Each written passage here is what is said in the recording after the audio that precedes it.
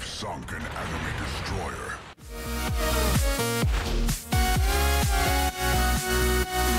Durch die Wellen Kampfruf erklingt, Elbing gleitet, wie der Wind singt. Lichter blinken, Hoffnung schwingt, Träume segeln, was der Tag bringt. Nie genug, an der Front die See uns ruft.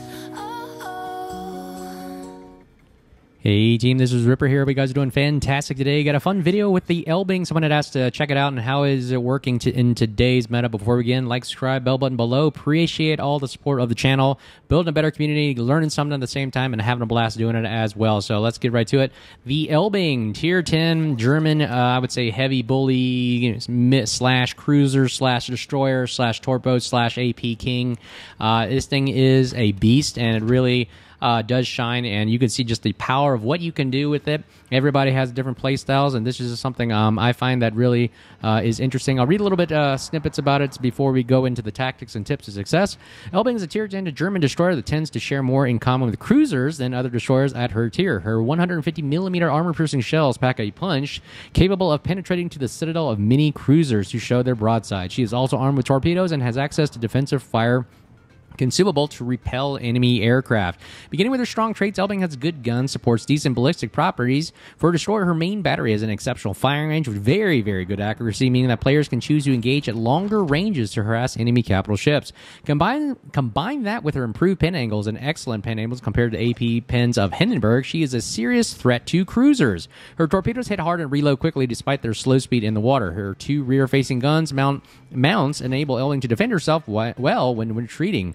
Despite these traits, players may find that Elbing possesses some difficulties while serving in a traditional destroyer role. With a modest detectability range, she will be likely spotted first in an engagement, just like we are getting spotted with the Hydro from the Z-52 right there. Notice our RPF is pinging in that general direction, so we're aiming right there and just keeping our guns trained in a engaging manner. Once detected, Elbing is a large target due to her size and height out of the water. Players will quickly discover that Elbing has a very poor turn radius and sluggish rudder, as you are seeing right here. That makes conducting emergency maneuvers to dodge incoming ordnance very, very difficult. Unlike Z-52, which we're going against right now, Elbing does not have access to hydroacoustic search consumables, making it difficult to engage in a playstyle where countering enemy destroyers is a priority. For these reasons, Elbing excels at medium to long ranges, harassments of enemy ships, along with scouting roles. Elbing is best utilized as a scout ship to harass enemy ships and engage in target spotting to assist teammates. Her large pool of hit points, as you can see right now, built out to 34,400, and access to defensive fire consumable, long-range guns with good ballistics and torpedo armament make her a formidable threat to any ship she faces. She is relatively self-sufficient, but players should try to avoid close quarters engagements with other destroyers to minimize the difficulties presented by her large profile and poor turning capabilities. As you can see just right there, that little maneuver going in and out.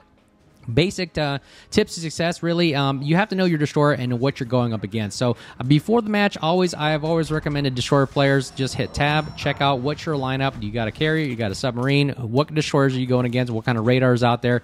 Knowing the battlefield landscape allows you to actually kind of figure out what kind of initial pushes or maybe rolls that you're doing, and maybe you have to wait till something is spotted. For example, maybe you're waiting to spot their radar or the destroyer that has radar or a hydroacoustic 6-kilometer hydro effect that the Z-52 has right here. So we know that there's a submarine right there. So knowing your player lineup allows you to kind of figure out, hey, what kind of aggressiveness am I going to do? Again, with Elbing, as you read earlier, as we just read, Elbing is not really something that is going in and doing a traditional destroyer role. You're kind of seeing what the majority of this role is, really sitting mid-range to long-range and just providing heavy gunfire support, and that's what you pretty much are. You're not a DD hunter. You're not really a cap contester. You're really just there to support the main push, either with a submarine, as you can see we're doing right now, or with another destroyer player, and then you have battleships in the back, as always. As you can see, here's the power of the AP right there. Look at that AP power, 2,700 damage. We're getting some non-pins, but that would be effective at, or understandable at these ranges. Look, full pins right there and getting about 3,000 damage. They, the ballistics of these shells coming out of the gun are really, really fantastic. That's something I like about. The accuracy of the guns, as you just read earlier, is very, very noticeable. It's very accurate, very sharp pinpoint. Elbing, I would say, Elbing, Ragnar, and the Tromp, which boasts those 150 millimeter plus guns, are very, very super accurate even at long ranges. That's why I like these kind of destroyers. Unfortunately, these aren't the go in and bully a cap kind of thing. That is something that is more left up to the smaller, nimble destroyers. But I like the Elbing because it's just, first, you're packing a lot of heat here. You got big guns, a lot of HP, and you're kind of like that really, really big bullying destroyer, kind of like the Ragnar style play. Again, you're not meant to just go in there and just go guns blazing, and you don't have any kind of concealment of any kind. You're 6.5, so you get spotted first. You do have smokes, but smokes you got to be very careful in the day of radar and hydro and everything today. You got to use it as, in my personal opinion, I use it as a defensive measure rather than spamming HE, because really a lot of torpedo boats will spam torpedoes into the smoke, like you can see right here, and I'm probably going to take, this is my mistake. Here's a lesson right here. Don't go broadside right into a cap until you understand where is that destroyer, what they're doing right there. So you saw a quite mistake right there. However, forgiving wise, we have a lot of HP, and we don't have heals. So you have to understand that that is a trade-off, but you got to be very, very careful what you're doing right there. One key component is most people go into a cap nose in. I made a mistake going full broadside, and again, you can see the turning radius and the maneuverability of the Elbing is very, very poor. Notice that right now I'm just kind of going a quarter speed, and I'm keeping that the RPF and the guns pointed in the direction of the threat. So you always want to make sure you have guns pointed in the threat with RPF. That's why I like situational awareness. Now, this is a legendary Elbing, so the gun turrets swing extra super fast, so you're not limited by the slow traverse speed.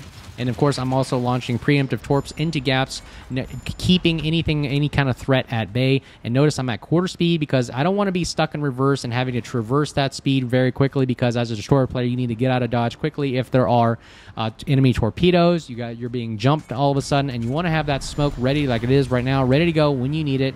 And then that way it gets you out of any kind of situation. I said always have an exit strategy. Back in the day, you can back into a cap, but I find that, actually going quarter speed, nosed in, it just serves the same purpose. Or I can start going quarter speed in and quarter speed out. So I'm always 1 foot out the door if I need to. I'm always at the edge of that cap perimeter. So that's kind of how I cap nowadays. And reversing in was good back in the day for me, but now with the age of radar and everything outspotting you, it's just too slow for my personal opinion. And I always want to be moving constantly at quarter speed, because that allows me not only cap, but also have an exit strategy to get out of dodge quickly. Notice that the RPF is pointing in this direction. I'm signaling to my teammates. As a good, effective destroyer player, you want to know and give information to the rest of your team so they understand, hey, this is where the threat is, what can we do, and how can we push it, how can we mitigate it. So right now our objective is now to get Bravo, keeping our guns pointed to the right side of the ship so that we can engage. And there's the Z-52, just like we anticipated, and we're going to help our teammates out. Preemptive torps. You notice the torp reload is incredible on the Elbing, about 76 seconds with adrenaline rush kicking in. Normally it's at 90, but getting it down to 72 is pretty phenomenal. And these are very slow torpedoes, but they're a wall of devastation if somebody runs into them. So I've been getting these random torpedo hits, which are really, really good. Notice Z-52 is in his smoke with hydro on, so we do not want to push, knowing your ship's parameters. I know Z-52 has 6 kilometer hydro, so I'm not going to push into 6 kilometers. I'm going to keep him at a distance. Meanwhile, pushing the edge as far as I can get to the cap. We lose our daring right now, but we're still capping. Again, we're supporting our destroyer player. That's a very good tip to success, is support other destroyer players, have the mini-map blown up, know where everybody's at, so you can do a quick reaction push or force back to where the threat and where the objective needs to be. So we're going to put this island in between us and Z-52 so that he doesn't spot us, because he outspots us definitely as about 6.1 or 2. We're at 6.5 concealment, so he definitely will spot us first. Now, we don't have any radar or any kind of detection ability, so we're going to go ahead and egress the area and retreat at quarter speed. Meanwhile, making sure that we cap this area. Ooh, now here we go. We're going to talk about blind firing right here. So I watched a lot of Flamu and Potato Quality videos about this, and it's really, really good how to do this. So always imagine where the silhouette of the ship. Okay, take a snapshot right there. That's where the gearing is. Keep the horizon line right on where the gearing's at, and now you just fire, and you're going to get those hits right there. So what's he going to do? He's probably going to reverse, but before that, I'm going to launch some torpedoes just in case I get a lucky shot. See if we get started a fire on the St. Martin. Okay, now look at the gearing. What he's doing, he's firing smoke right there. So now that he's probably in reverse, I'm going to lead in front of him and put the horizon line indicator right where I think he is. And when look, we get another hit. He's probably still in reverse. It takes a time for him to stop his reaction. And do we get this nice hit? And boom, do we get it? See, he was going in reverse. So what you got to do is imagine where those gun turrets are, aim slightly below it, and then to the left or left or right of what direction you think they're moving. Most destroyer players are moving in the smoke because they know that players don't want to shoot the center of it, so they're going to keep moving around like I would, and that is a very, very good technique on how to blind fire and shoot in smoke, especially with these super accurate guns of the Elbing. Very, very powerful, very devastating. So we're going to do is we're going to try to start another fire on the St. Martin, and I mean these Elbing guns shoot out to look. We got this thing built out to about 15 or 16 kilometers. Yep, we got the guns built out to 16 kilometers, which is really far for a destroyer, but they're super accurate, and I love the fact that they're almost like rail guns, where anything you put the thing on the thing, you pull the trigger, you're going to hit it. So right now we're going to see if we can start another. This thing is really good at starting fires. 150 millimeter guns really do a lot of good pen, especially at range, and right there we get a fire right there and doing a lot of damage as well to the what is it, the Missouri. Yep, and doing a lot of firepower, a lot of damage, and these are accurate. Again, everywhere I aim at this thing, I seem to just be able to hit this thing really well. I like the accuracy, I like the speed of the shells coming out of the guns. Great arcs. I mean, they're not like lofty like you see in Gearing or kind of like Daring kind of destroyer HE shells, but man, look at this thing. This thing is a beast. It really does bully cruisers and battleships as well, especially when you're able to push out to these long distant ranges. The engine boost is great. I love the fact that the engine boost allows us to get up to 45 knots, so the speed and the agility of it is really good. Now the turn, the maneuverability is not as great in the Elbing. I feel like I'm turning a cruiser, and boom, there it is, splash 2. We get another kill right there, get the Missouri out of the game, and now our next victim is Giuseppe Verde. So we got let's see if we can get this guy. We can start. Oh, nice damage there on top of the deck. Unfortunately, he's way too heavily armored. Let me double check on making sure what kind of gun or firepower does this thing actually pack in the Elbing. And I think the Elbing does a great job of the pen angle. I'm sorry, the HE. It pens 38 millimeters. My goodness, 150 millimeter guns. Initial speed coming out of the barrel is 960 meters per second. I'm talking these are rail guns, right? And the pen on the HE is 38 millimeters. So very, very powerful, very, very effective as to what this thing can do. I mean, literally, everybody on the map is literally your lunch. You can eat everybody's lunch with the HE shells. I mean, 38 mils is awesome, especially for superstructure. 32 mil plating for like a lot of the cruisers and some of the battleships out there, a lot of the French battleships, especially those cruisers that love to sit in camp. Man, Elbing will eat them alive, as well as if you see them full broadside, you can get some nice AP shots. Notice I'm switching back and forth between AP and HE, and let's see if we can get a demonstration of the HE power right here. I'm sorry, AP power.